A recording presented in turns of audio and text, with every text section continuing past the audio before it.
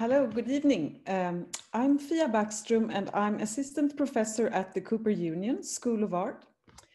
It gives me great pleasure to welcome you all to our continued Public Art Fund talks at the Cooper Union. So tonight is the final of 4 programs in our Fall 2020 virtual series that were organized around Public Art Fund's New York City exhibitions, like the one that we're soon going to learn about. These exhibitions have for over 40 years introduced both new and renowned voices in art whose work addresses the critical issues of our time. We want to thank the team of Public Art Fund for making such art accessible to all New Yorkers and also for partnering with us at Cooper Union to bring this kind of programming forward. If you like the kind of programming that you'll see here tonight, please come back and join us, whether it be online through Zoom as we are now, or eventually in person once again. Our programs are free and open to the public, and you can find all of them on the Cooper Union website on the events and exhibition page at www.cooper.edu. So without further ado, I would like to welcome Public Art Fund's curator, Daniel Palmer, who will introduce tonight's featured speaker, Davina Semo, and who will also moderate a discussion about her work, Reverberation. As curator of Public Art Fund, Daniel has organized multiple exhibitions, including tonight's program, and the subject of last month's virtual talk, Sam Moyer's Doors of Doris. Before joining Public Art Fund, Daniel was the Leon Levi Assistant Curator at the Jewish Museum. He has also written for Art News, the Brooklyn Rail, Guernica, and more. So please join me in welcoming Daniel Palmer. Thanks, Fia, for that great introduction. And thank you, sorry, just making sure we're seen. Yes, okay. And thank you so much to Cooper Union for having us tonight. Thanks especially to Miranda, Kim, and Katerina, and the others who are working so diligently behind the scenes to make sure everything is technologically running smoothly. And especially a big thank you to Davina Semo for this talk tonight and for your brilliant exhibition, Reverberation at Brooklyn Bridge Park. It really has been an honor to curate this and to collaborate on this really special exhibition, and just to see the city and get to enjoy it. So before we start, I just want to take care of a few housekeeping issues. I want to take the opportunity to thank many of the donors who have generously supported our talks program, including Con Edison, the New York State Council for the Arts, New York State Council on the Arts, and the New York City Department of Cultural Affairs. We're grateful for your ongoing support of this free public programming. I also want to thank the donors and partners who helped to make Reverberation possible.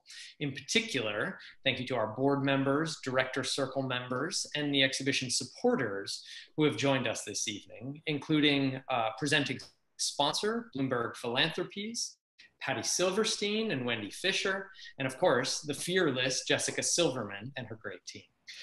As well as our friends at UAP who sponsor Public Art Fund's Director Circle. And we couldn't do it without our site partner, Brooklyn Bridge Park.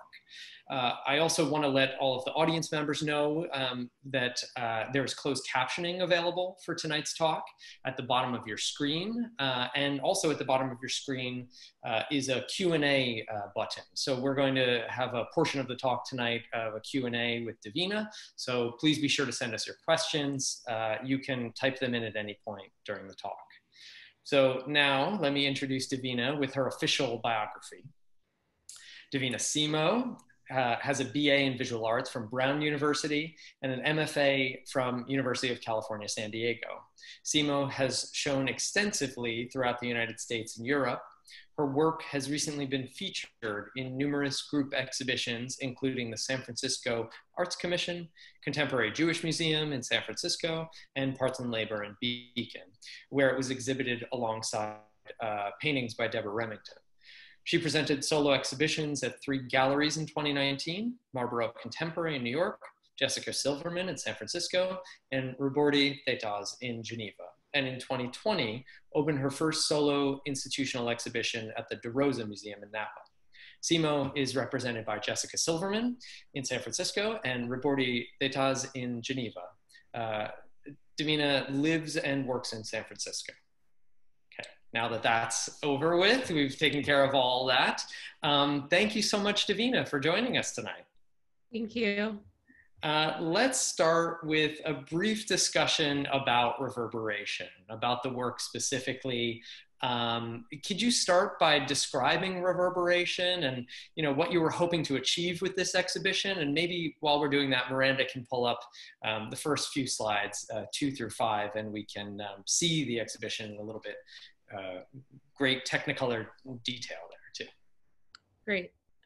Thank you, Daniel. Thank you for the introduction and also just for all your help and work on this project. It's been really a humbling project for me to work on. Reverberation is 5 bells that we installed along Pier 1 in Brooklyn Bridge Park. Each bell is housed in a single structure made of I-beams, and each bell is unique. They each feature a different pattern of holes. It's not a uniform pattern, but a different array of holes. And that creates a different graphic element when you look at the bell from afar and also when you are under it ringing it. That's great. I think, in particular, I'd be curious to hear a little bit more from you about the pearlescent, orange, pink color of them, because as you can see in this image, that's for a lot of people like the very first thing they notice, almost even maybe before they realize the variations of the hole patterns that you were just describing. Do you want to explain a little bit more about that? And why did you choose to paint them in that way?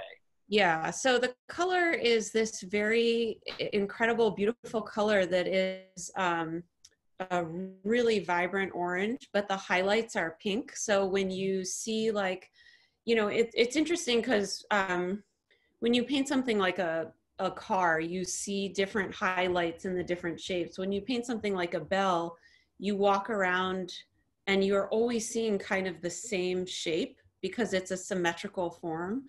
So the pink highlight, it's almost like something you're trying to catch, but you see it in this way where you see it, but it's almost out of view. And so what you really see is this vibrant orange. And this was an important part of the concept of the piece. I wanted these bells to function in a way as a call to attention. And the color was part of that, was picking a color that you wouldn't necessarily see in that landscape otherwise. That site is so beautiful with the water and the park and then all the buildings in the background. So you see a lot of blue, green, and gray. And I wanted the bells to really stand out against the background and against the city, and also to be a color of alarm. Like we had talked in the beginning about choosing an international orange, which is like a color, it's not a single color, but it's like there's different ways that color is interpreted in the world, but it's a color that like airplanes see and that you can see through fog, and it's a specific color that relates to this idea of an alarm.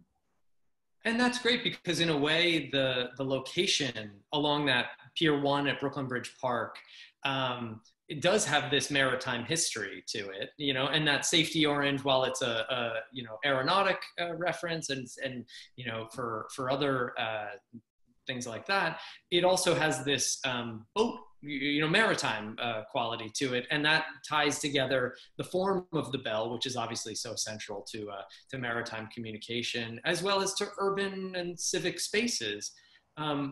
You've said such thoughtful things before about bells and how they function in cities and in civic life. I wonder, has that sort of continued through? Has your thinking evolved on that now that you have these sort of democratized bells that are here that any visitor can walk right up to and ring? Um, it's been a really incredible experience to see so many different people ringing the bells, and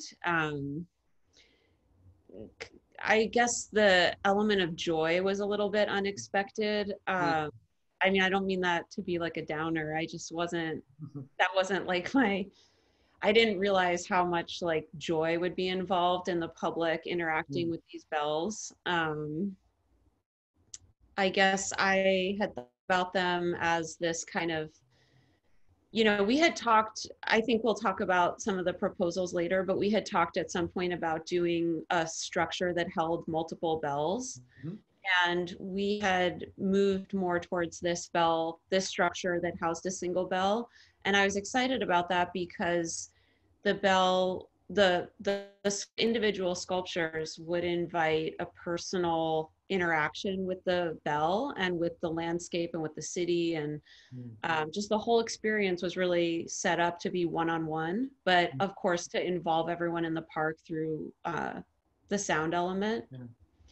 And that seems to relate, to a lot of our earlier conversations about the idea of having a bell in public space as, an art form, that you've worked with so much, and we can get into that in a second. But, that it really is a bit of a rethinking or remixing of a traditional civic form. Yeah. Yeah.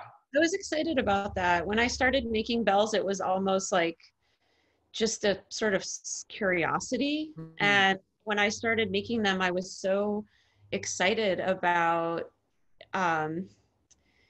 this kind of synthesis of getting to do what I love in the studio, like this very physical, creative exploration with materials and with form, but then to have this also this like form that people know, but to be able to bring it into a more contemporary context that's not associated with religion, that's not associated with like an institution that's like keeping things on a schedule for you, but was really like allowed to be brought into this artistic, creative realm. So yeah, it does feel, democratic to me in that way. Yeah, it's wonderful the way that, there are bells around the city, church bells and city hall and things like that. But, you used a term previously talking about them, maybe, or just an expression, talking about them as being a little bit sort of obsolete or having less relevance in our current moment for one reason or another, and maybe for better or worse. But it really feels like the way you've sort of brought that bell down to human scale, human level, and frankly human scale. I mean, they're large bells, but they're about 4 feet tall, that are sort of elevated not too far above the city, and a lot of times bells are kind of hidden out of the way in those church buildings or things like that. You really brought them down. And to your point before about bells, about each of these really having its own unique interaction with it, as well as the kind of community, hearing the sound, they each really do have their own character, not just because of the hole patterns you were describing, but also because of the way that the hole patterns create slight variations to the amount of bronze that's in them, right? Do you want to sort of explain how you kind of thought through these unique identities and the names of them, they're individually named as well, right? Reflector, singer, dreamer, listener, and mother. Yeah. It's kind of a lot of thoughts at once, but like, one thing is that a lot of the ways that bells are made in the world is like very mathematical, and it's made in order to create this perfect sound. And so that's why, you'll often see the silhouette of bells in like a church tower or something like far up, but it's always, there's like a Western bell and an Eastern. I mean, the Eastern bells I think are actually a lot more interesting, but I really wanted to, when I started making these in the studio, I was immediately excited about the sound, but like very unattached to making a specific sound, and really interested in like, what's a bell? How do you make a bell that's not a bell? And putting holes in the bell was something that was interesting to me because it was going to like necessarily mess with the symmetry and mess with the sound. And so I felt like the sound that was produced from that bell would be more like artistic in a way, just less, you know, more of a discovery. Like there would be no way to hear it until you could hear it. And in general, the way the bells, there are factors that I can control to affect the sound, but so the holes are kind of one factor. And in terms of the titles, it was important to me that, you know, obviously they're all painted the same color and they're all in the same structure. And I wanted to kind of like spread the exhibition along the pier in a way where you could hear the different bells and it was like a continuous exhibition, but where you could also have people having their own experience with them in different parts of the park. And in that same way, I wanted to take advantage of the idea of titling them so that they could each have their own kind of character.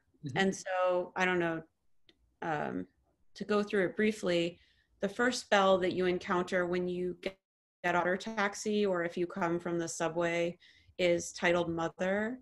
And I was interested in that one just in having this like strong protective energy be the first bell that you see.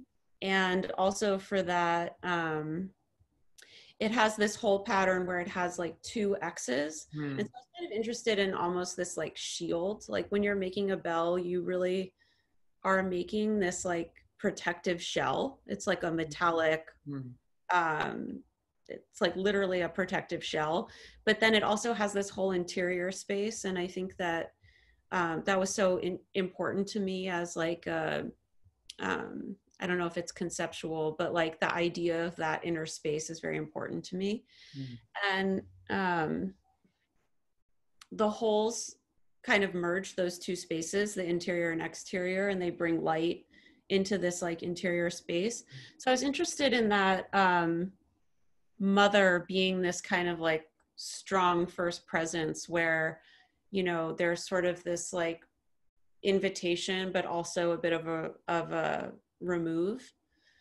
The next bell is Reflector, and just kind of quickly, that was about this idea of self-reflection, that ringing a bell kind of gives you an opportunity to have, I mean, I think about it as like setting an intention, but it's just a moment where, you know, you're ringing bells for celebration or to mourn or for, there's like all these occasions historically, but when you're engaging with an artwork in the city, it's kind of this like moment of reflection.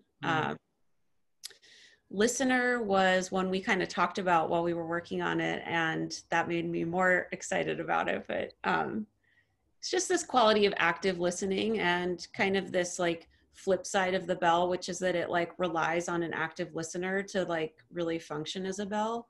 And so, you know, there's so much focus on like making the sound and being the one ringing, but really like the listeners are the ones who are also kind of participating in the you know, the experience.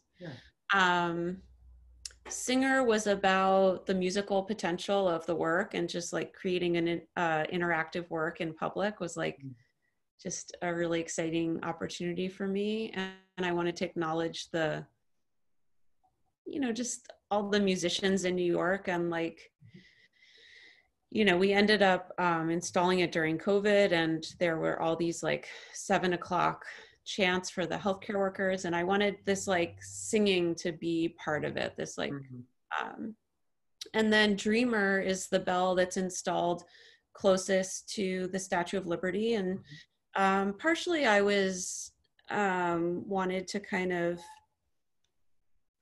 you know, New York City was like such a site for immigration. I come from a family of immigrants, and I am horrified by how our country has been treating immigrants. And, you know, I wanted to kind of like take in that view and the site of like, not only this being New York City, but seeing Statue of Liberty and like calling up the dreamers as just sort of one example of like this word we're kind of using as a stand-in for immigrants, but also to talk about the project itself and bells having this capacity for dreaming. Absolutely. Yeah, absolutely. And in the sense that you've talked, you know, about these bells as having this aspect of urgent alarm, but especially as being this kind of call towards a hopefulness, and that being fundamental to communication, especially in this. Yeah, no, I love that.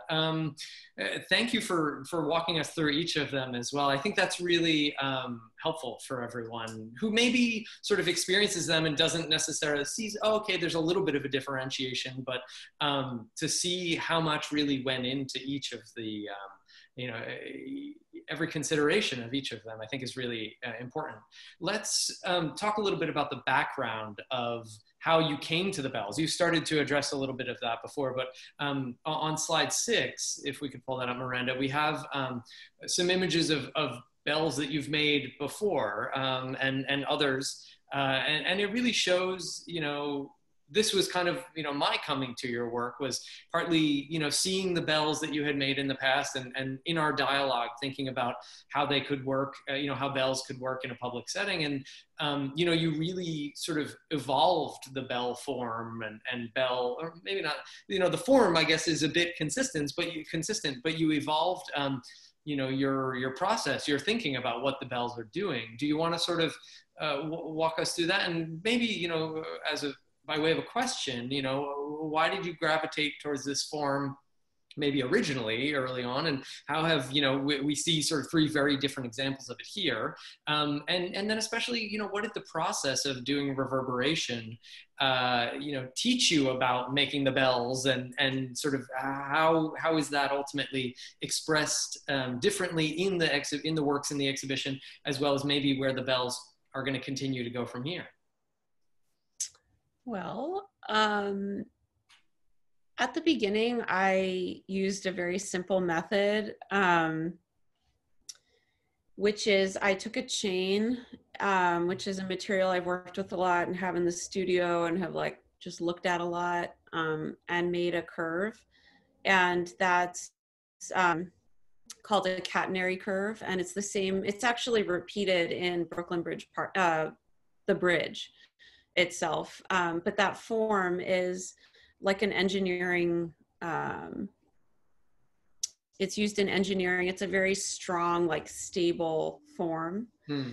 And I turned it upside down. And so when you turn that upside down, that's how you get the form that I've been working with. I think, I guess I was just attracted to the form. Like I liked the idea that it would be strong in terms of its shape. And, you know, when I'm making the bells, I built a machine in the studio that I make them with, and it's built around a pottery wheel. So when you're thinking about it from the perspective of a maker, you're creating a symmetrical form. And so it's all about like, you know, there's this form, I liked how they looked, and I felt like they had a real relationship to the body. These bells that are in the images, like the one in the center is almost 3 feet tall. It's a little shy of 3 feet tall. So indoors or outdoors, it's almost like you're encountering another body, in terms of like the size and the shape, the overall shape. I've played a lot with that, mostly just as a studio interest, like, and in terms of being curious about how different sounds would come up. I've made bells that have very irregular textures in the surface.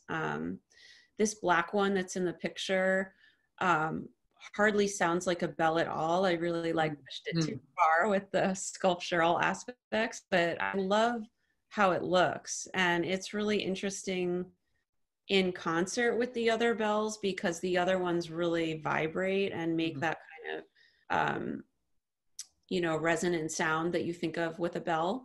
And, you know, you really can kind of see and hear how these forms you know, kind of like what is a bell? Yeah, and it shows that you're continuing to play with that sort of variation on a theme, you know, way of working. I think, for example, you know, the bell that we're seeing on the left, it worked so successfully. And I remember when I saw it and rang it in your exhibition, I laughed out loud because it's sort of like, it almost it gained so much in relationship to the different resonances of the other bells that it was shown with. Yeah. With Yeah. And I've made other ones where I've like carved a spiral down the whole bell. And, you know, I was kind of interested in that. And also in terms of like, you know, when you have like a groove in a record, or there's just so many things about music that are a consequence of form. And so I was interested in like how the kind of mark making that I do aesthetically in other works, like a lot of my cast work, it's not making, you're not making music with it. It's not interactive. Like I'm very much a studio artist. I was very excited about how those kind of like marks would work in the bells and how they would, yeah, I don't know. Yeah, no, that's like great. A lot of like room to try things. Well, I think that's really important to note as well. Is, you know, it's like you're not a musician artist first. You're an artist. You're a sculptor, and then the musical or interactive component of it is you know, almost is an aspect of how you're exploring form and its function and its purpose. And that was also a part of obviously the discussions around the clapper, you know, and coming to that brass clapper that really has a bit of a clanging quality to it, but that was a part of sort of you know, how it's how the works are intended to be received right now. Let's continue on to slide 7.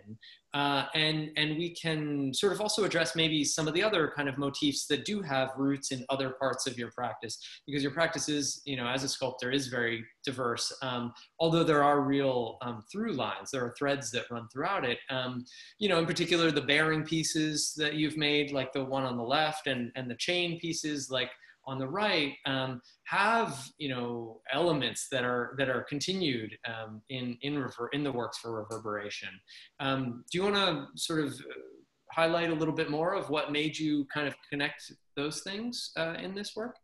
Yeah, the bearings work on the left, those works have been so interesting to revisit during COVID, and like the number of maps that we're like bombarded with, and all the like data points and cities. I imagine them as like maps, but sort of like psychological maps, or create, you know, I would like take liberties with them in the studio and just think of them as like,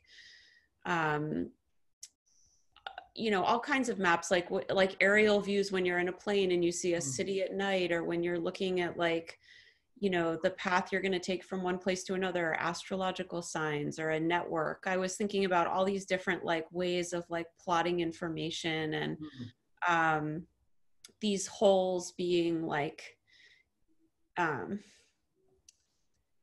don't know. I've thought a lot about like, I've just been working with these like patterns using holes, and I have multiple like journal entries during the pandemic of like, what is it about holes? So I don't know. But I think that in terms of our project, these works, and like the variety of them, and the way that they all, you know, they look different, really informed how the whole patterns might look on the bells. I mean, it's a different, because it was a 2D, you know, it's like a flat surface versus a bell. Yeah. But I started using the same drill bits that I was using in those pieces to make these bells. So that was kind of like, there was like a direct translation in my world, even though it's kind of looks different. And then the chain works, perhaps this one we pulled out because of the kind of like shape. Yeah, it's like a door almost, yeah. Yeah, it's like a door. I thought about it like a passageway, door, a threshold. I have been working with chain for a long time. I thought about these pieces as wall drawings that could scale. Hmm. And so when we started working with, talking about this public project, I was naturally inclined to use the chain as like the kind of way we'd hang the bells. I think in general, there's like an industrial feel. There's an industrial aspect to a lot of the materials I'm drawn to. Yeah. I think sometimes that might create this idea that things are like machine made or produced in a machine process, which, a lot of my work's really made in the studio with like a foundry or with other, like I use a lot of machines, but that aren't in the studio. But I think that this chain work does share kind of language with the project at Brooklyn Bridge Park. Oh, absolutely. I mean, I think from the start, it was very clear that doing a public project, you doing a public project was going to require the sort of studio aspect to be, integral and fundamental in a lot of ways. So often, you're clearly not one of these artists who will have everything done by a fabricator. You really at least need to have the germ of it be something that occurs in the studio. And I think, the wonderful background that you have behind you right now in the studio of all these, wax molds of bells, to come or things like this, and the plaster forms of them really shows how hands-on you really are, at the origin point, and how collaborative you are with the fabricators, that you work with. Do you want to kind of walk us through a little bit as well, the fabrication sort of process, and how because obviously it was a very particular moment to do this, but and we really kind of we're doing all the fabrication and everything during COVID and installation during the worst moments, but I think sorry. Last plane ride I took was like a flight to LA that I literally flew there and back in the same day, which I know that a lot of people do that, but I don't. I don't like. I've never done that before. I like a really tenuous moment too, and it was fundamental to moving the project forward. Yeah. Well, I could listen to the first cast bell because I was like so nervous about it. But yeah, so the process for the bells in this project was a little different than how I work on smaller scale bells that have been in galleries, even like the bigger, smaller scale. But this was like taking it to a much larger scale where we have some great process images of you here with your drill setup and at the painter shop too. So normally I make the bells in the studio using this machine I mentioned before that I built around a pottery wheel, and it's actually right here. Yeah, you got the jig set up. Yeah. But anyway, for this, I made a wax bell in the studio like I normally do. And then we had it 3D scanned and enlarged and then 3D printed. And then we made a mold, which is something I haven't done before, but it worked really well for this project. And then a lot of the sound in a bell comes from the thickness of the rim. And so that was a big consideration for a new size bell that was this big and that was going to be outside, because the bells are already pretty loud in a gallery. Like it's not like we've gone through a number of different materials for the clappers to find like the right sound for an indoor situation. This was a totally new experience of like, we're going to be in this, loud part of the city with the water and like how. So there was a lot of educated guesswork in terms of like how to design the profile of the bell. And I have kind of a mentor, friend who's like, I ran it by a few people, but in the end it was kind of like sucking it up and like making a guess about, you know, how to, and so then each bell was pulled from the same mold. And then I worked on each bell, like in this photo, very much by hand, to make each one its own bell. And then the casting process, as you were sort of describing before, was obviously a really integral part of it as well. You want to talk through the sort of technical part of the casting and the painting as well? Yeah, so the casting, I work with using the lost wax method, which is an ancient technique. And we actually discussed using like a different technique for these bells, which is also very interesting. And, you know, if you've seen like Andrei Rublev, or if you're a foundry nerd, or if you are interested in like foundry, it's a fascinating, like, I mean, I'm definitely one of those obsessed, but you can cast the whole bell in the ground. And I was interested in doing that, but the way I made all these other bells is with the lost wax process. And in the end, in order to kind of like make the sculpture I wanted, that was the method. And what you do is we made this bell and then we cut it into 3 pieces to cast because it was too big. That's the thing, like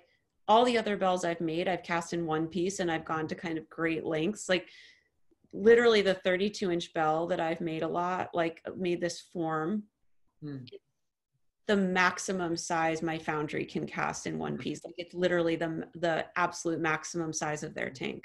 So this bell, in order to be in public, it was like, I knew it was going to have to be cut up and re-welded together, which again, it was just making sure the foundry like used the same alloy. And there was just a lot of like considerations to try to like protect the sound and protect the like thickness of the walls. But a lot of the work I do is done in collaboration with foundry, with the foundry and with other metal workers. And so I'm very like, that's part of what I do every day, is like a lot of back and forth and conversation and just explaining, kind of like thinking through in advance, like how are we going to do this to achieve what we want. And then the bells were painted in LA through the foundry. I had discussed that was what we ended up making the most sense. And then in the next image too, we can see a little bit of the sort of installation process, which there's a great image here of one of the installers. First of all, on the left, it's of course during a hurricane because it's 2020. So, why not? And then on the right, thankfully, it was all done safely, but the inner mechanics of it, require someone getting up in there to be able to attach the clapper and kind of have this sort of, chain heading down, pulling down to that. It also, I think, nicely actually gives a scale of like how massive these works actually are. I'm maybe just sort of reflecting on the installation process and, what it means to have a work in public space in 2020, like for you as a New Yorker, what has it been like to develop a work in the city, where you spent your formative years as an artist and as a person, and then maybe on the next slide as well, on slide 10, we have, great images of audience participation, with the work. What has it been like, to see people interact with it in the way that they really have taken to their location?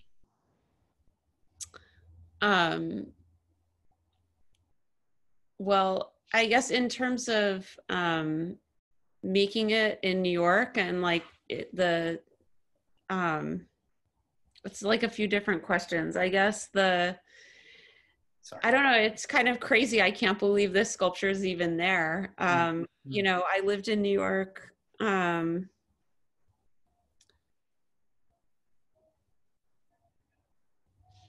don't know. It's funny, like even having, I just learned, I like living in New York was such a like important part of my life, and especially artistically, like it was funny to have Fia introduce this talk, because when I had first moved to New York, she was like a friend of a few friends of mine, and I never got to meet her. I only knew her work, and it's just like crazy, you know, New York's such like a magical place as an artist. Like, not only do you learn, like I learned that like you could be an artist as an adult. Like I didn't previously know that was even a possibility. The only artist adults I had known were teachers, not in a bad way. I just, that, you know, it's such a hard job to get now, to be a teacher. Anyway, New York was such a significant place for me that I was so excited to be able to make this work. And, you know, I like that other slide where you can see, like during the install, where you can see like the bridge and like the forms basically like repeated in the sculpture. If we go to the next slide, oh yeah, either the slide before, and then actually, I think slide 11 also sort of shows the bell in relationship to the bridge there. Yeah. It's like, I don't know, it's just magical. I mean, we talked a lot about the structure. We went through a lot of different structure options, and you know, when you make a bell, there's this like ancient book I was reading about bell making, and the author's kind of annoying, but he really like got my heart when he started complaining about how if you want to make bells, you have to like become an engineer, and then you have to make something to hang them from, and then you have to figure out what to like ring them with. And it's like a lot of, it's a lot, you know, like when you want to just show a bell, it's like you're really making this whole other housing. And I really was excited to be able to see the city through it, and to really like keep it as open as possible, and to kind of engage with the architecture. I was excited to like have it be in this location where it's like facing Wall Street. You could see the Statue of Liberty. You can see like basically that form repeated in like all the buildings across the you know, and the installation was so weird because I'm a very like, you know, a studio rat. It's like, I don't know, that's what my like advisor in grad school was like, you're a studio rat. And I was like, is that? But like I love the studio, you know, that's like, I love, I'm like a studio person. And so like my days out, like the highlight for me is install. Like I love being on site, you know, I love that. That's like a magical part, because your like work is, you see it out of the studio. So it was super weird because, I mean, weird's not the right word, but you know, we planned this out to a T. Like I've never worked with such an amazing team where like every single part of it was drawn out, and like we knew all the hardware. We had so many discussions about it. It was like so much like hardware fetish. And then I was like installing over FaceTime, which worked very easily because it was all planned, but it was also like so emotionally, you know, not traumatic, but just hard. It was just so hard to not be there. And at the same time, to like, when the bells finally went up and people were like allowed to be in public, it was like, you know, this has just been the craziest year. It was so amazing to have this project up in public. Yeah. You know, like literally the simplest pleasures are what we all want right now. Just like walking outside, you know, so I don't know. I'm going to stop talking. No, absolutely. Absolutely, Davina. You're entirely right. And I really think that, well, first of all, let's move to questions and answers now, because it's about 15 minutes left until 6 o'clock. So, but I think, you know, to the point you just made, the bells really have been so well received. I mean, a number of the questions actually are more statements, you know, I walk past these bells every day. I love them, you know, specifically, I love the color, but you know, why that color? You know, which you were sort of talking a little bit about before. Do you want to kind of sort of elaborate on that a bit more? You know, in vis-a-vis of what you were just talking about the long distance views, you know, from the Manhattan side, you know, from the way that they relate to the grayness of the city as well. Yeah. I guess to elaborate on it, I, you know, think a lot, or I mean, I just am like always like rethinking and thinking again. And I thought a lot about the color.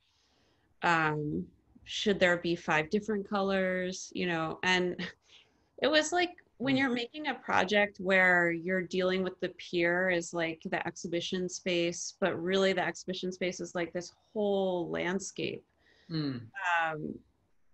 I, you know, I don't have a problem with decorative color, but I didn't want the color to just be like I wanted the color to have like a meaning to it, you know, and have kind of like a way in which you'd like identify the project as you know, what's that color about? Like, you know, where it would create a curiosity as opposed to like a rainbow of colors, or like, you know, I like to work with the RAL color palette, which is like the industrial color. It's like a international industrial color palette. And, you know,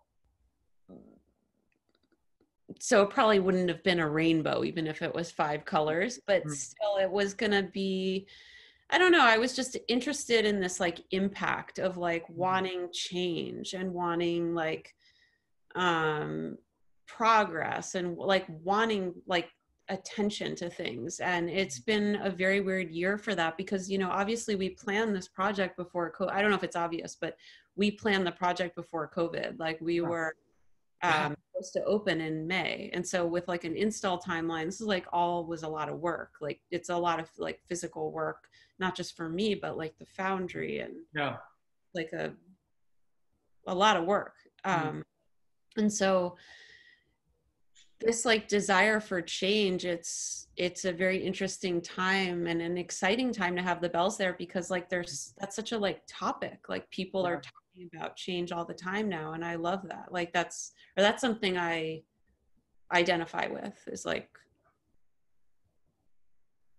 embracing change. Absolutely. And I think that, you know, you were sort of talking about it before, but the sort of bells as an alarm, but also as celebration, also as joy, you know, an expression of joy in the way that like, I think every day that there's something new that happens in the news, it almost makes the bells take on a different resonance, sometimes negative, sometimes positive.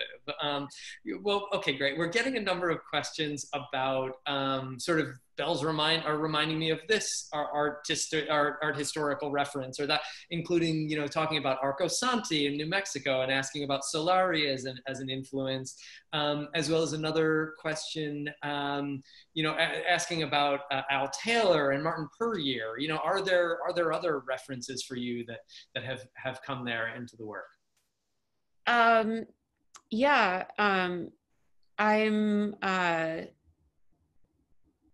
Yeah, yes. I mean, I'm very excited. I like the idea that everyone knows what a bell is and that like we all have such a like clear knowledge when you're a kid. Like my 3-year-old son, I mean, it's partially because of me, but he's like very much knows what bells are. Yeah.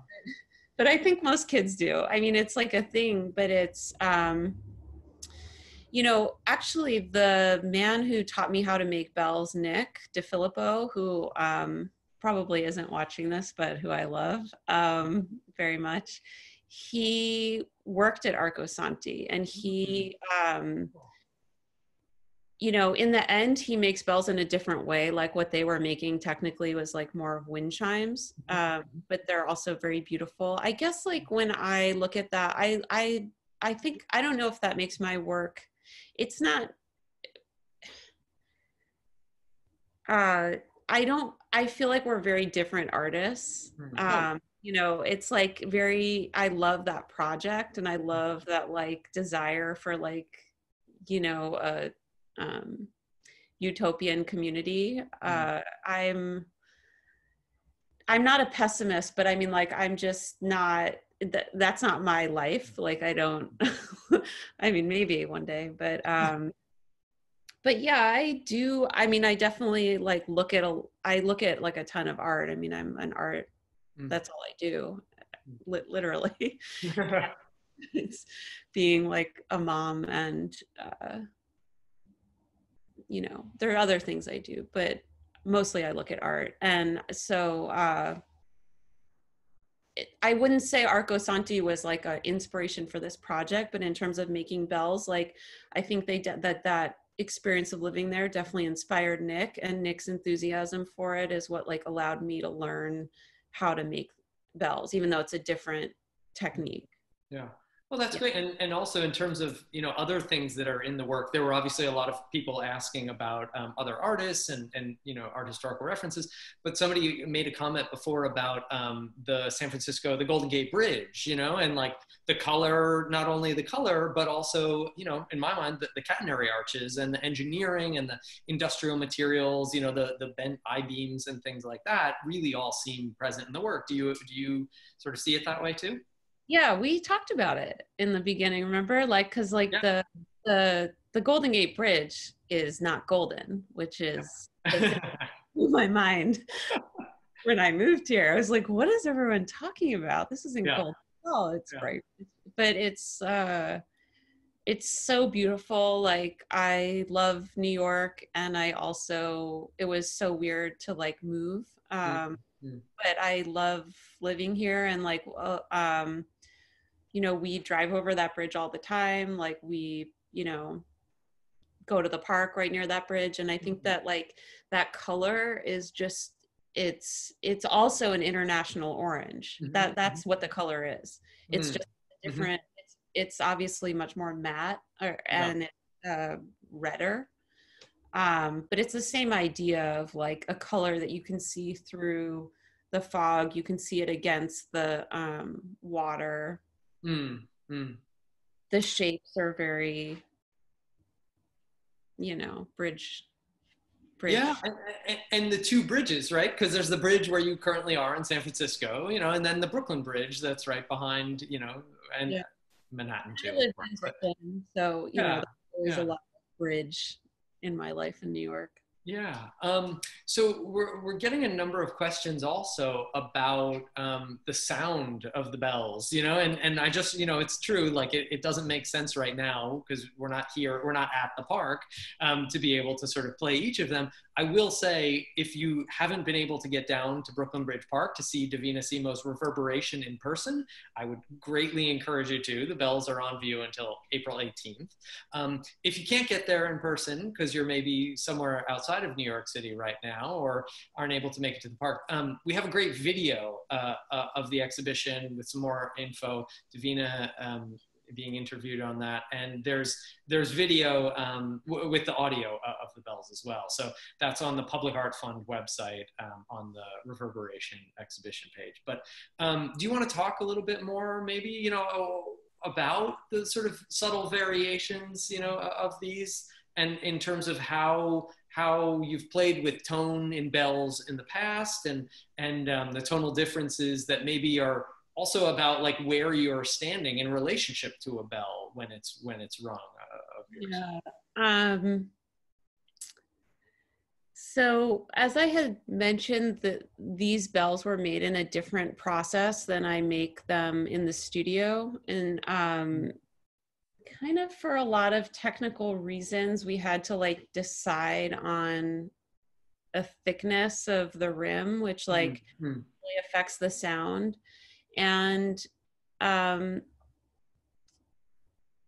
the holes do affect the sound, but not in, you know, if you had asked like a bell master or like they're called a bell founder, but if you had asked my imaginary bell founder in the past, like, you know, I want to put a bunch of holes in the bell, they'd be like, oh my God. Yeah.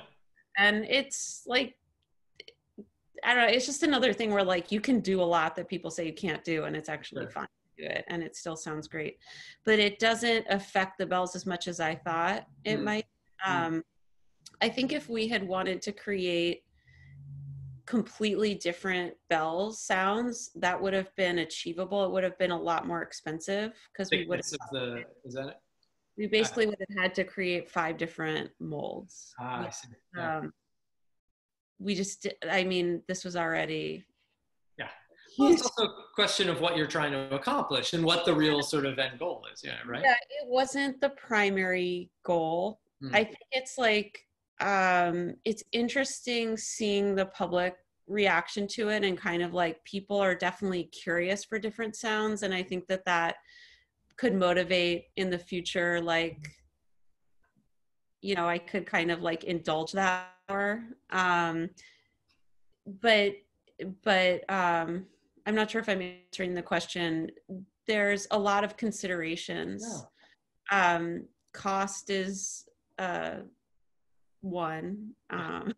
Just like, because there's actually a lot that goes into all of this. But in the bells that I make here, I do vary the sound quite a bit, like in terms of each, almost, you know, probably it would be easier for people if I made more consistency with them, but they're actually like, there's a lot of like, or, you know, there's a lot of variation in them. And I think that's a nice thing about making the bells. I wish I could like have them all in a room at the same time. A lot of times I only have one or two at the studio, and, you know. Well, it sounds like the, you know, the retrospective is going to have them all together, isn't it? And maybe to sort of, you know, start to work towards wrapping things up, we got a question about, you know, what would you do differently if the project happened again? You know, and maybe if we had the sort of dream scenario where COVID, you know, never sort of disrupted the timing and you know, the transportation, and as you were saying, the installation and all of that. You know, how would you change the project in any way?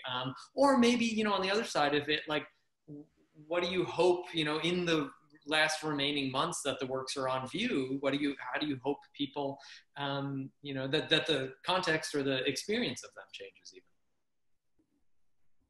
Well, I would be in New York right now. We'd love to have you here. We'd love to have you here with the bells, and we hope we can soon. You know, I think that the experience people have been having has been really great. It was a lot more than I imagined. Like, and I've had a lot of friends visiting the bells and sending me pictures, like from different, like going back multiple times. And, you know, and every time there's kids playing with them, there's like people, like I've literally seen photos from 2 different weddings, which I'm sure there's, I don't know, I'm not sure there's more, but I mean, like, that's just things people have sent me. Yeah.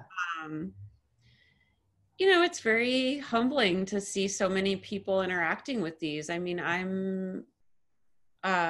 work by myself every day, like in a room by myself. So like, this is amazing to get to see so many people interacting with them. And, you know, there was a lot of fear with COVID at the beginning. Like, we didn't really talk about this, but we were like gonna have to change the whole design, because there was like that whole period of time where we didn't touch anything. Yeah. I mean, I still don't like touch very much, but like, I'm so grateful that we could install it in this way. Like the backup plan we made, which I was very impressed and grateful to the whole Public Art Fund team. Like, we really tried, but it just like didn't work the right way. And so I think that like doing it the way that we got to like originally plan it was amazing. I think, yeah, I don't know. I think it is really a testament to you, and a testament to your work, and especially a testament to, you know, grabbing a chain and interacting and pulling and clanging the clapper against, you know, these stellar bell forms that you've made for Reverberation. So, you know, with that, it's 6 o'clock, and you know, I just want to say thank you again to you, Davina, for this incredible exhibition and this wonderful talk tonight. And thank you to all of the audience members who've joined us and asked questions. And I hope you all have a great night. And thanks again, Davina. Thank you, Daniel, and thank you to Cooper Union for hosting this talk. Goodbye, everyone. Thanks.